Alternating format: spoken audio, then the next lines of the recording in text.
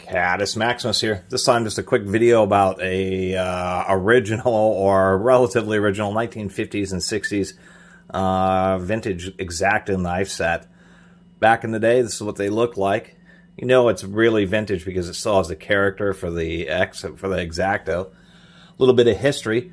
These actually were, and you kind of think people they're kind of like a scalpel. That's actually what X-Acto knives were originally invented for.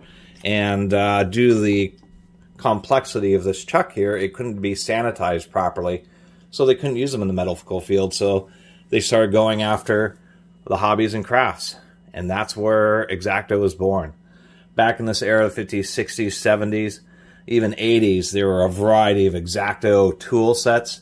This would be just a basic assortment with a number one assortment of 6 different blades. You get 5 blades in the little pack, plus this blade here.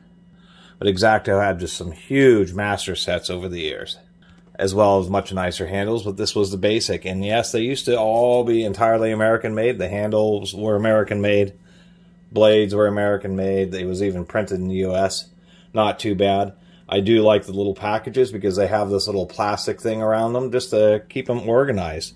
And they came with 2 sets of assortment sets of blades. So that's all there really is. This is the way they've been for a really long time, surprisingly enough. It's just it's just interesting to find ones that were really all original, made in America. I don't think they've been made in the U.S. for quite some time now.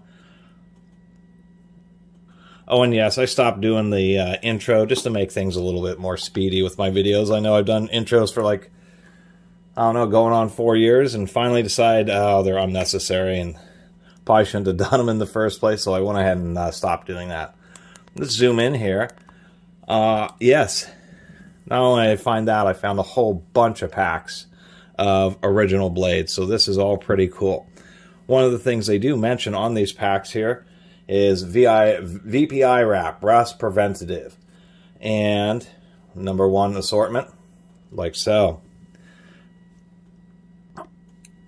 Which is funny because it doesn't seem that they did much of a rust preventative on the blades that actually were on pre-installed in the tool, but we'll take a look at how they've done on these, especially after these are probably 50 years old at least, if not 60 or even 70 years old, which is quite a bit of time, so we'll see how that works. This is their VPI wrap.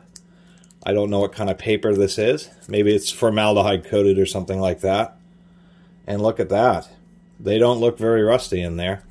Let's take a look at the blades that we do get. They'll probably get rusty from my clammy hands.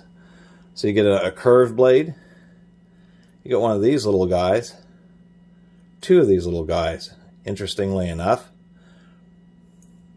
Oh, I see. So even though it's an assortment, really what you get is 1 curved blade, 2 of these angled blades, 2 spares of the precision cutting blades, along with the 3rd one that comes pre-installed in the tool.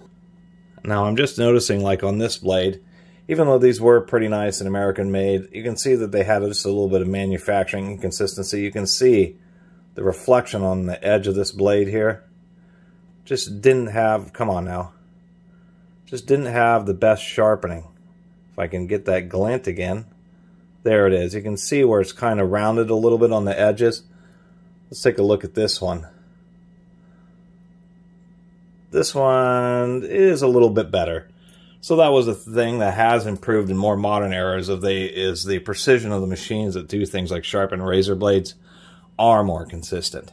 So anyway, that was the little video I had. I picked up this vintage set and looked around on YouTube, and there wasn't any real videos that were just kind of went over what just a basic vintage original American-made X-Acto knife set consisted of, and this is what they did. And even better, for $1.25, it's actually a pretty good deal, especially with a little storage container. Anyway, really appreciate everybody who's been watching and subscribing. If you haven't subscribed, please do. Until next time, Catus Maximus out.